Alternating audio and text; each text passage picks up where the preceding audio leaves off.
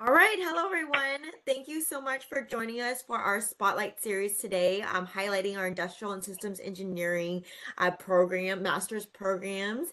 My name is Erin Tanaka, and I represent the Viterbi Admission and Student Engagement Office. And then I also have with me here today David Ho, who is the Director of the Industrial and Systems Engineering Department and Student Services. And so I am happy to have him on here to share his expertise and we're going to just jump right into the session. And then for those of you that are joining us by recording, just so this session is as of April 13th, 2023. So if you're watching this recording later on, just keep that in mind. You'll always want to make sure that you refer to our website and the links provided for the most up-to-date information. So definitely make sure to do that. All right, so just a couple quick notes before we get started. So you will receive, if you are live on this during this presentation, welcome. You will receive a follow-up email from my team within a couple of business days, and that will include a copy of today's presentation within that email. So no need to jot down the links unless you need them right away. And then throughout the session, if you have think of any questions, feel free to use the Q&A panel to the right of the session. And we will actually be holding off on those questions during the Q&A portion of the session, but rest assured you will have your questions answered during the session. So for today's program, I will start out by give a brief overview of the University of Southern California's Viterbi School of Engineering. I'll talk about then we'll talk about our master's programs in Industrial and Systems Engineering and get insight from David. We'll go over some frequently asked questions that we get from students, and then I will discuss the delivery methods and enrollment options that we have available.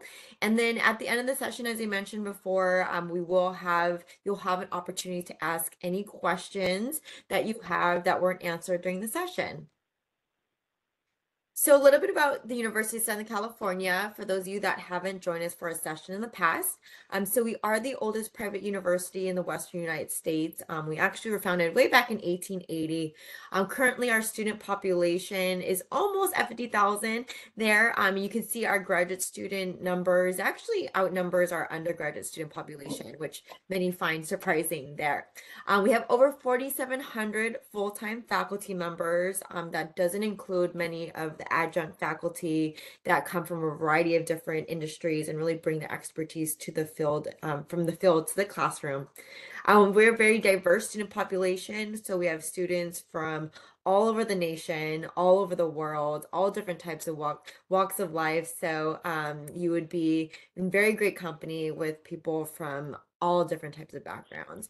And we are located in Los Angeles. So for those of you that might not be in the California or even Southern California area, we're about a 10 to 15-minute drive from the downtown Los Angeles area, and about a 45-minute drive, always depends on traffic, of course, in LA from the Silicon Beach area. So we're really surrounded by lots of opportunities, whether it is jobs, internships, entertainment, the arts, you name it. We are really in the middle of all the action here in Los Angeles. So now in terms of the Viterbi School of Engineering, so we are one of the largest and oldest academic schools within the larger University of Southern California environment. We are comprised of 8 academic departments, one of them being our Department of Industrial and Systems Engineering and Industrial and Systems Engineering, which David will talk a little bit more about in a few slides. In terms of our faculty members, we have 189 tenure track faculty. We have 35 National Academy of Engineering members, which is one of the greatest honors you can receive as an engineer. And we have over 90 National Science Foundation Career, National, and Presidential Young Investigator awardees. In terms of our student population for the Viterbi School alone, as you can see there, our graduate student population is essentially more than double that of our undergraduate student population. And so that number includes our master's degree students, both online and on campus, then our PhD students, as well as our graduate certificate students. And then we are a leader in funded research, so we have lots of exciting research going on at any given point. some of which, of course, would be through the Industrial Systems Engineering Department. But we have over 35 research centers and conducting, research in all different areas. So if you're interested in finding out more about research areas, we encourage you to visit our Viterbi School website, for more insight into those different research areas. But now I have the pleasure to introduce you all to David Ho. He's our Director of Student Services for the Daniel J. Epstein Department of Industrial and Systems Engineering. He's worked at USC for over 8 years, so he has great residential knowledge, not only of Viterbi School and Industrial Systems Engineering, but the larger USC campus. And he also earned his Master Science degree in counseling. So he's got fantastic expertise in working with students and helping them out throughout their careers as students. So with that being said, I'll hand it over to David and to give a department overview. David, take it away. Thank you, Erin. Thanks for the introduction and welcome everyone. So I'm just going to give you lay of the land for the ISE department. So just a brief department overview. We were the first named department in the Viterbi School of Engineering, and that's through a generous contribution through our endowment faculty. His name is Daniel J. Epstein. We are the second named ISE department in the nation.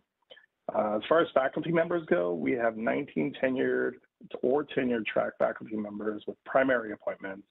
We have 8 teaching faculty members, 3 research faculty members. We have joint appointments, which means they are housed, our faculty, between ISC and a different department, usually primarily in Viterbi. And then we have 7 courtesy faculty appointments.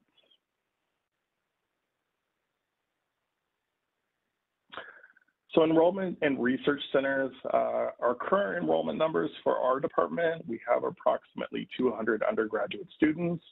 We have approximately 850 master's students, and that's spread apart among 6 primary programs and then dual degree programs. And then we have approximately 50 PhD students. Our research centers consist of METRANS, CREATE National Center for Risk and Economic Analysis of Terrorism, USC Meta Center for Research and Education in AI and Learning, Information Sciences Institute in Marina del Rey, Center for Advanced Manufacturing, and Center for AI and Society. Right. So one of the questions we get, yeah, go ahead. Actually, I'll ask the question. You can answer, no worries. So what master's degrees and grad certificate programs are available within the Industrial Systems Engineering Department? Yeah, so as stated before, we have 6 primary master's programs in our department, and then you see the dual degree programs before, actually at the bottom. One of the things I want to pay close attention to is the computer icon. Basically, that means available online via Distance Education Network, then at Viterbi. So you're allowed to take this program online. Currently, the 2 programs that don't allow this, and I think we will in the future, are the analytics program and then the dual degree program at the bottom. But primarily the analytics program, we realize it consists of over half of our population at the master's level. So we are working towards moving that to DEN. But for right now, all of our other programs are offered through DEN and on campus, but analytics is currently just on campus. And so the first program we're going to talk about is the analytics program. And so it is currently a minimum 30-unit degree program. There are 4 required courses that you see on the left. And then essentially you have 3 courses to select from, Group A and Group B. So that's going to consist of 9 units. 9 plus 12 equals 21 units. And then the remaining 9 units come from the elective category, if you look in the lower left-hand bottom. And we work with you on that. So we typically, typically students will come to us and say, hey, like I work in this industry, or I want to learn more about this aspect of analytics. And again, we typically will work with them, but we're fairly liberal on electives that they can select from. All right, engineering management. So it's a minimum 30-unit degree, And what you see is the required coursework of those first 4 courses. You are currently required to take an analytics and a technology elective. And then the remaining courses on the next slide are basically, you can actually choose between a different track and you can select courses from each track. Most students select the custom track on the right-hand side of the presentation. And essentially it's kind of like a mishmash of courses from different tracks, and that's perfectly fine.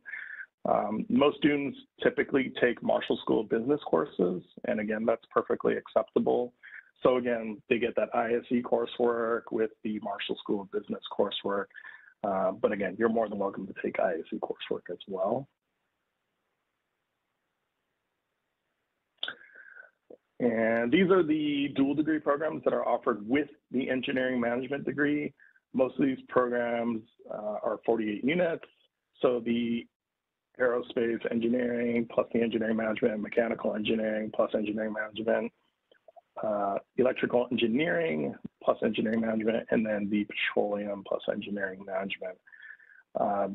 As far as the requirements for the other degrees, most of what it consists of is 18 units in engineering management, and then a certain amount of electives within the engineering management. And again, we're going to be fairly liberal with you on that. So if you're an aerospace engineering management student and you wanted to take more aerospace classes in those elective units, that's perfectly fine.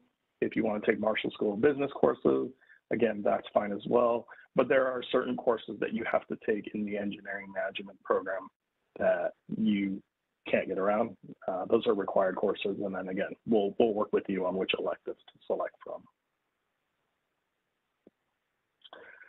Our next program is the Health Systems Management Engineering program. This is a 31 unit minimum program. The required coursework are those 5 courses that you see there. Again, they're kind of a mishmash between our department. PM is preventive medicine. PPD is public policy. And so again, you kind of take courses within different departments. We have an agreement with all these departments that our students take these courses. And then the remaining electives, again, you choose from topics that you're interested in. So again, whether they're preventive medicine, ISC, or PPD. Industrial and systems engineering, a minimum of 30 units. The required coursework for courses that you see there, 513, 514, 515, and 583. And then on the right-hand side, you'll see that you'll have to take 1 course from each of those groups. So you just select one of the elective options there. So that's going to total 9 units plus the 12 units of required coursework. And then if you jump back to the left-hand corner where it says electives, that's the 9 units that you need to complete the degree. And again, we're going to be liberal here. You take courses that you're interested in with advisor approval.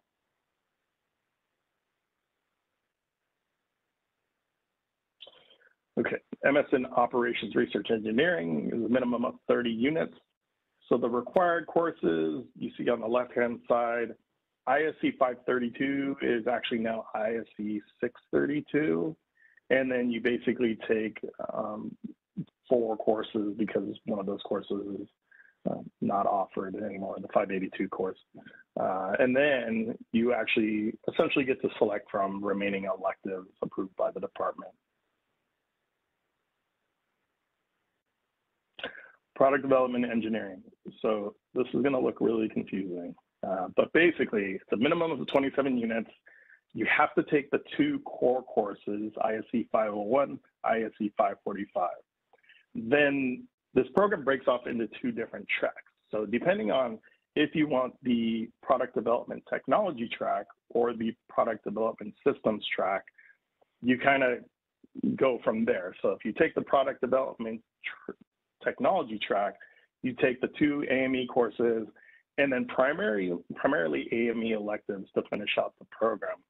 But if you take the product development systems track on the right-hand side of the page, you take the ISC 515 and 544, and then you basically choose from ISC electives for the remaining coursework, and that includes the electives. And the program director for this program is very, very fair when it comes to which courses. We have courses that students take from Marshall School of Business. We've even had cinema courses approved. So again, we really do kind of curtail it to what you're interested in.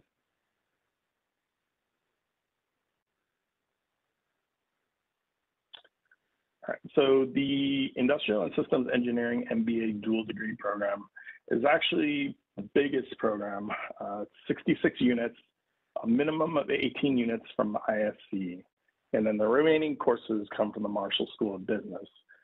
So the two required courses you see there, 514 and 515, and then essentially you just choose from a remaining group of electives from systems design, information systems, quantitative methods, and then, you know, just an additional course. But essentially students that get admitted to dual degree programs have to be admitted to both departments individually. And then once they're admitted individually, their postcode or major is open. And then once we combine their dual degree, we eliminate the individual postcodes. We give them the joint dual degree postcode, and then you're free. It actually benefits you because obviously you get 2 degrees from both departments, and you don't have to fulfill all the requirements for the individual degrees. Where are your alumni? That's okay. You could go ahead and just answer those. Yeah. So like where are alumni working and what job opportunities are available where students are graduates. Okay. So on the next slide, you'll see where our students work. And they should all look fairly familiar to you. I don't really have to name all of them, but essentially these are where the majority of our students work. One thing I do want to mention, so all the programs that we ran through, this is the current iteration of our program. We are under potentially a new curriculum that may be introduced for the new fall 2023 term, which none of them have been confirmed yet by USC hierarchy. But again, this was the current iteration of all the programs. So again, we'll let you know if and when they do get approved.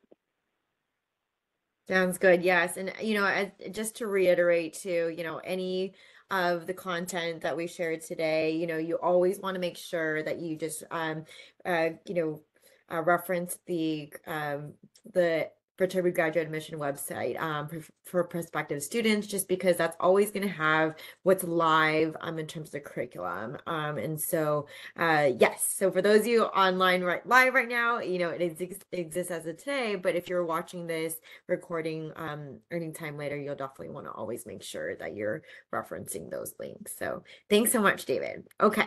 So I'll go ahead and now answer some of these questions too. So first is, you know, can I pursue a master's degree or graduate certificate completely online on a part-time basis? So the answer is yes. So as David mentioned, essentially the large majority of the master's and dual degree programs are available online via Viterbi. So these are the ones that are absolutely doable and can be completed 100% online if you'd wish.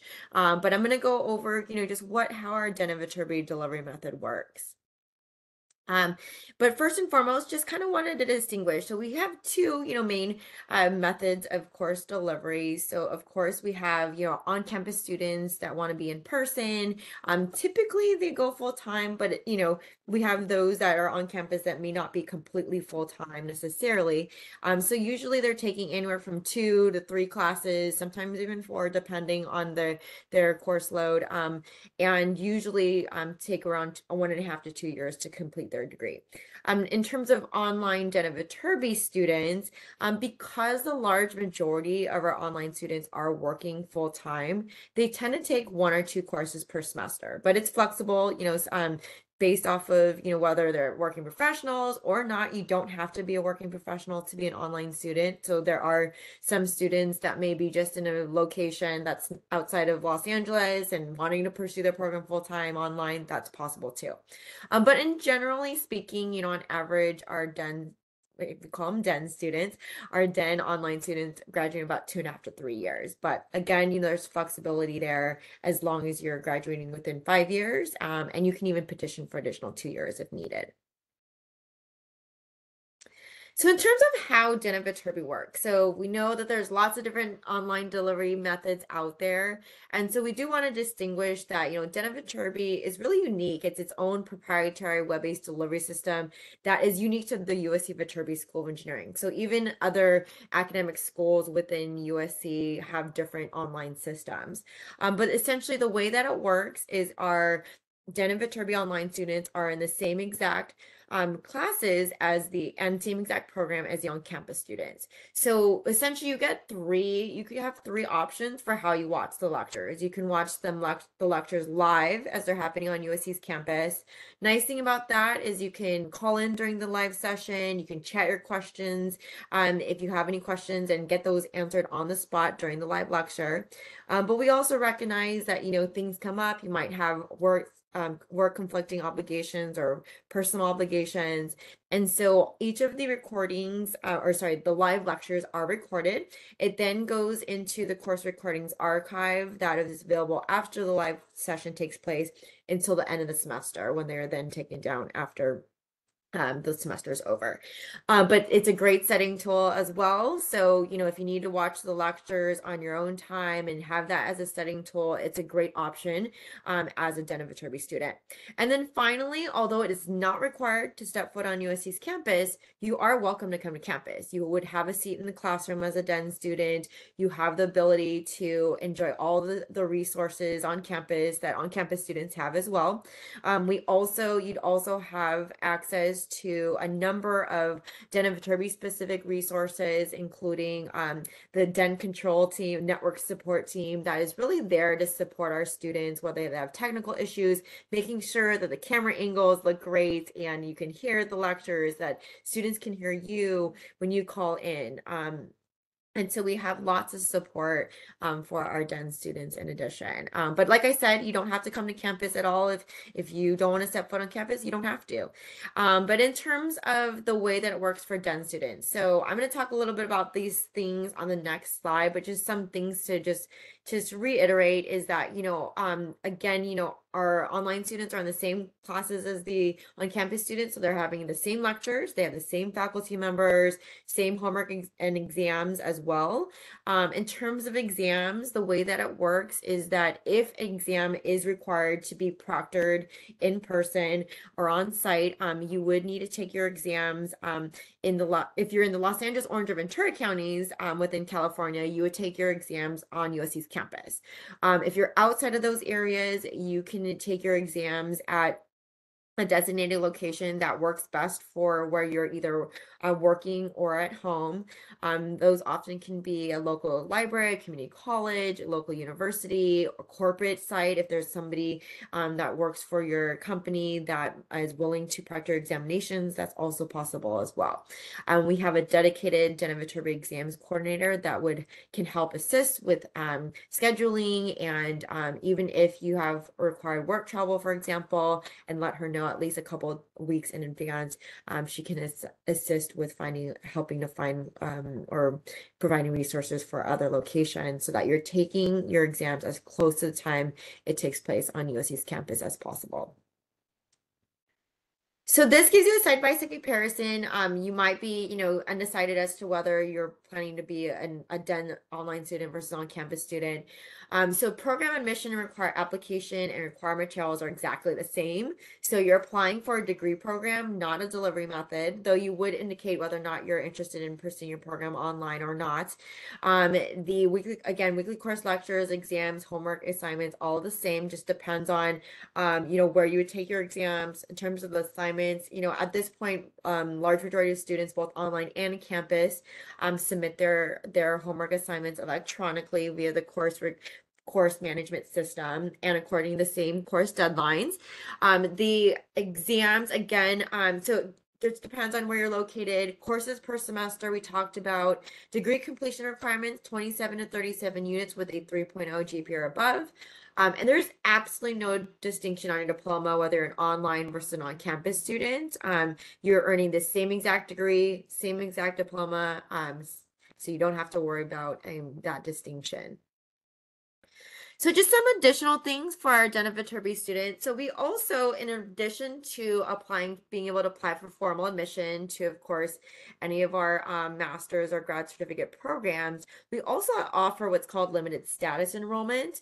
Essentially, this is a way to potentially get a jump start on taking courses or a course as early as this coming summer term, which starts as early as May.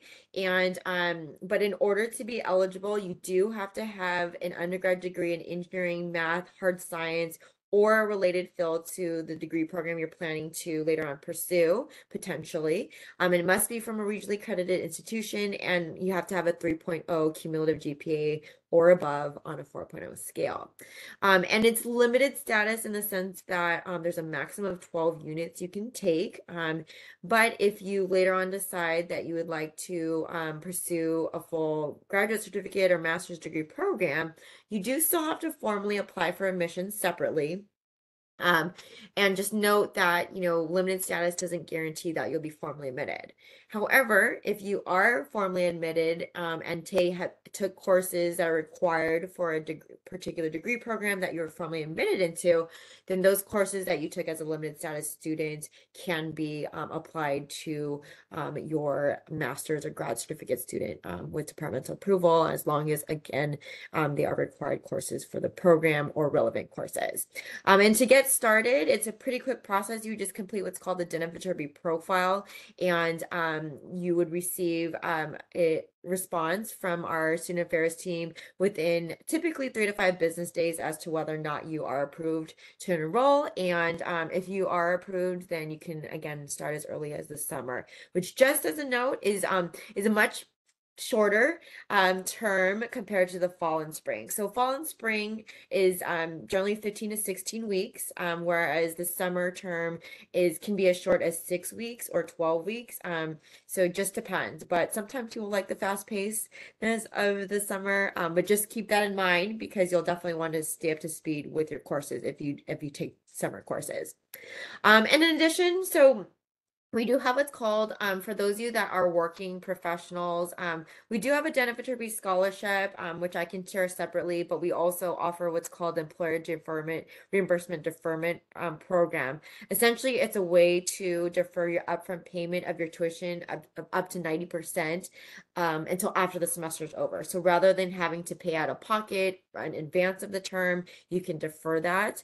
But you do have to be, your employer does need to reimburse you for tuition at the end of each term, and your student account needs to be current, and then you can see the program participation requirements, as well as the link to more information if that pertains to you. So another question is, I decided to apply for formal admission. Any tips on getting started? So just first and foremost, you'll definitely want to make sure that you confirm the application deadlines and, what is posted on the website. There is an asterisk there for those of you that may be interested in pursuing a program as online Jenna Viterbi students. So for example, for fall 2023, we have officially extended the application deadline to May 31st, but this is only for those who are planning to pursue their program in its entirety as Jenna Viterbi applicants, and it is for those that do not require any student visa sponsorship. Or so no, if you require an F1 student visa or an I-20, you definitely need to make sure that you apply as an on-campus student. And this extended deadline, unfortunately, wouldn't pertain to you, just because we need to be able to process any visa visa sponsorship requests as early as possible. But if that is too soon for you, so fall 2023 starts in August of this year. But if that's too soon for you, spring 2024 is the next application deadline. That's going to be in January. That will start January of next year. And the deadline to submit all required materials is September 15th. If you would like to be considered for scholarship consideration, then you do need to absolutely need to apply by that date as an on-campus student. For Jenna Viterbi student, interested students. It's a little bit different. We do have more flexibility because we also have separate scholarship consideration, which whereas a separate application. But essentially, if you are planning to pursue your program as an online Dan Viterbi student and get close to a deadline, just always feel free to reach out to denaviterbi.usc.edu, which goes to myself and my colleague Marilyn Lau. And we are happy to work with you if you need additional time on a case-by-case basis as well. All right, so the next step you'll want to make sure to do is review the application criteria. So this will vary based off of the individual program. And again, you're always going to want to make sure you refer to the website for the latest details. But generally speaking, the program materials stay pretty consistent for the most part, but always make sure that you refer to the specific program pages for the specific details on that. So to get started, you will, for those of you that are interested in pursuing the program as an on-campus student, we encourage you to visit campus. There's a number of different events that we host throughout the year for prospective students as well as newly admitted students. But if you can't get to campus, whether you're planning to pursue your program online or on campus, we do encourage you to do one of our virtual tours of the campus, which is pretty cool and high tech there. And then you can start your application for formal admission. The steps to how to apply are pretty similar for both our on-campus and online students. They're essentially the same application. So really the only difference is, again, indicating whether or not you're planning to pursue your program online or on campus. And then for Dan Viterbi students, if you are also interested in starting as a limited status student as early as summer 2023, again, you can visit our website and complete the Dan Viterbi profile to determine whether or not you're approved as early as possible. Okay, so now you all have the opportunity to ask any questions that you have for either David or me. So don't be shy. Go ahead and add those questions to the Q&A panel and we will get to those. But I do have some questions that we also get, quite often. So just one of the questions we get, David, is, can I pursue or is a master's degree required? Sorry, not a master's degree, master's thesis required for any of our master's degree programs? No, absolutely not. It's an option, and I can tell you specifically in our program right now we have one student doing thesis, and that's out of 870 students. So definitely not required, but an option. Gotcha. And I mean, if somebody were to really want to do a master's thesis, how would that work? So if students would want to pursue master's thesis, there are two usually semesters that usually in their last year of the program that they would have to take the thesis. They would have to find a committee, usually consisting of 3 faculty members. One of those faculty members would be the lead faculty member that you would meet with. Again, certainly your option, but I think most students opt for directed research, which is another option that, again, I think is the more popular option. I think students that want to pursue thesis typically have the inkling to pursue a PhD. And I don't want students to think that that is just the path to go through if I go through a PhD. You can also take directed research as well, which again is the more popular path. Great. Yeah, that's really insightful. And I mean, that's another leads to me to my other question too that we get a lot is, how, like if somebody wants to do directed research, like how does that process work? Yeah, so directed research is essentially an autonomous process whereby students have to seek out faculty. I think most students look on our homepage, they look at the faculty's research, they say, hey, that's an area of interest for me. They schedule an appointment with the faculty and they just ask, hey, would you mind me being part of your research group? And so students can take it. Research is actually a variable amount of units in all of our programs. And so students can take 1, 2, 3, 4 units of research of any particular term. Obviously, the more units, the more work that is required of you. And so, yeah, so basically you kind of have an agreement with the instructor, and these are the guidelines, which may be like biweekly submissions of this is what we did in the lab today. But it's actually graded on a credit, no credit basis at the graduate level, whereas undergraduate level at USC, it's actually a letter grade. So that's another difference. But again, directed research is a great way to connect with faculty, and maybe another way of networking as well. Great. That's really helpful. And I think another question that we tend to get is, if somebody has graduate credit from another institution, how does that transfer process work? Yeah, so there is a potential for you to transfer in graduate credit from an institution. I will say the rules, there are a lot of them. Okay. So please try to follow. So the university standard they accept up to 25% of graduate transfer of the program requirement units. I tell you, Viterbi is a little stingy in that department, and especially our department, we allow up to 4 units. So it's definitely less than, what the university standard is. And I don't know what the reason is behind that, but again, we allow up to 4 units. And so the additional rules that come with that is that graduate credit that you took at another institution, first off, it has to be deemed applicable to one of our programs. And then 2, you could not have used that for, let's say, your undergraduate degree or another program. So it basically has to be in a course that you took, essentially knowing that you could potentially transfer it into a graduate program. And so, again, it's kind of a very antiquated process. And if we ever get there, I'm more than happy to walk you through it, because there are a number of steps along the way. But again, just know that you can get up to 4 units. Great. Well, that's really helpful. Okay, so I don't think we have any questions from this group, a little bit more of a shy group, but that's okay. If you have any questions after this session, oh, we got one here. Let's see. Perfect. So it says, thank you for providing an overview of our MS online programs. Has USC considered offering an MS program in systems safety engineering or safety engineering with a virtual option? If not, how can that be advocated for? Interesting.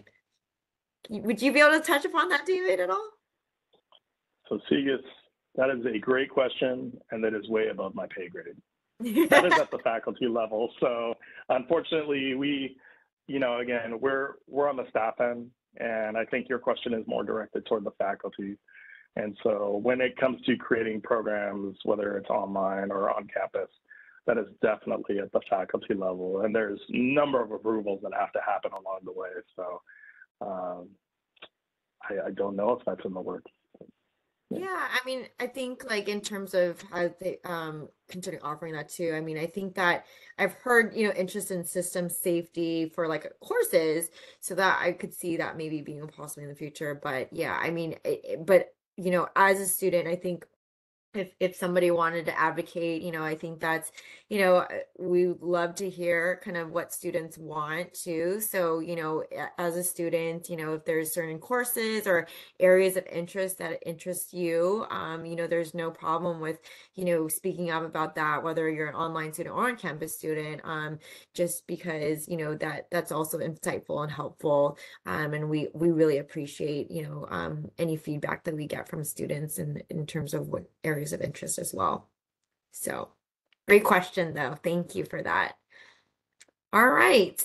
Well, if there's no other questions, as I was starting to say earlier, you are more than welcome to reach out to us after the session. So for those of you that are planning to pursue your program on campus, we have both an on-campus and Den Viterbi team that are here to support you through the application process. So if you have any questions about the application, the programs, the general areas of the program, we are able to help you out.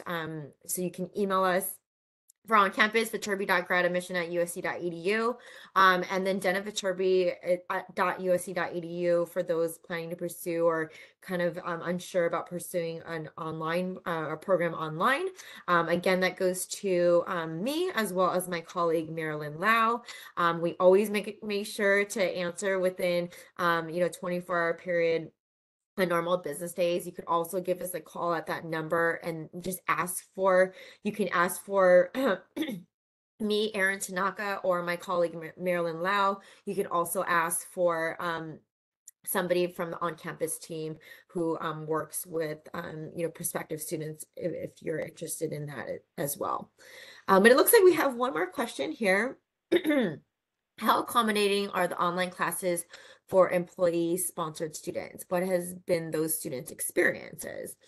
Um, so I guess I don't know if you have any insight on that, David. I can touch maybe a little bit on it too as well.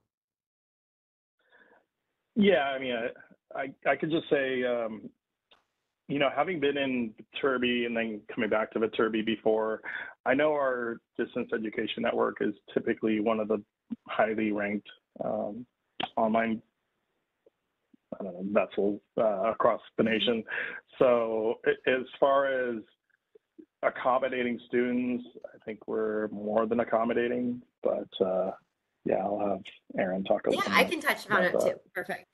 Yeah, I mean, in terms of, how we, work with those that have, employee sponsored students, we work very closely with our Denver Viterbi, again, online support team to make sure that, our students are, one, the faculty members are well aware that you are working professionals. Of course, it depends on the individual faculty member, with regard to like flexibility on deadlines, which I'm assuming you're kind of thinking or wondering about. The deadlines in terms of assignments and exams are supposed to be the same, right?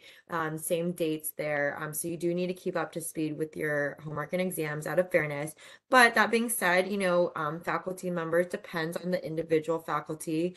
Maybe may take into consideration if some flexibility is needed if but all it really takes is asking, right? Asking and letting them know. But I have heard from online students that faculty members have been really understanding oftentimes and accommodating, knowing that work life balance can be hard sometimes. So I think it's a case by case basis thing. It's not necessarily across the board, but I do encourage you to always build relationships with your faculty members. Do they have online office hours oftentimes, especially during the pandemic. Everyone had to go online, right? So even though a faculty member may have set hours of that they say that they're on campus, you might also, of course, you can reach out to them and make appointments with them directly, whether online, over the phone, via Zoom, whatever modality works best for both parties. You definitely, our faculty members are very accommodating in that sense. And I've honestly have never heard, a student complain about a faculty member not, being willing to meet with them virtually. And then in terms of the student experience, while I can't speak to the Den Viterbi experience myself, because I'm not a Den student, we do have actually 100 and over 160 Den Viterbi ambassadors. These are current students and alumni who are happy to, talk about their student experience with you. We have what's called a Den Viterbi Unibuddy platform. Essentially, it's a way to chat with current students and alumni about their experience, whether it's, hey, how did you deal with like work-life balance? Were the faculty members accommodating? Were they understanding? They're really your best resource, right? They're going to give you the answers and their experiences. Of course, every student has different experiences, but I think that's honestly one of the best ways to get an insight student perspective. And so I'm happy to share that link with you. And if you ever, want to have a, specific specific, profile of somebody that is a current student or alumni that that you'd like to chat with or connect with beyond even the Unibuddy platform, I'm happy to reach or connect with one of with you with one of our Den ambassadors. So all you have to do is just email me. You can email me or my colleague Marilyn Lau at jenna.viterbi.usc.edu, and we're happy to connect with you with current students or alumni. And yes, so I think that hopefully covers your question. Thanks so much for your question. That's a great one. Perfect. Well, I think that is it for this session. Thank you so much, David, for your time amongst your busy schedule. That was very insightful. And thank you all that have attended during this live session. Appreciate you staying on, and we hope you found this session informative. But take care. We hope to hear from you soon. And as we say at USC, fight on, everyone. Fight on.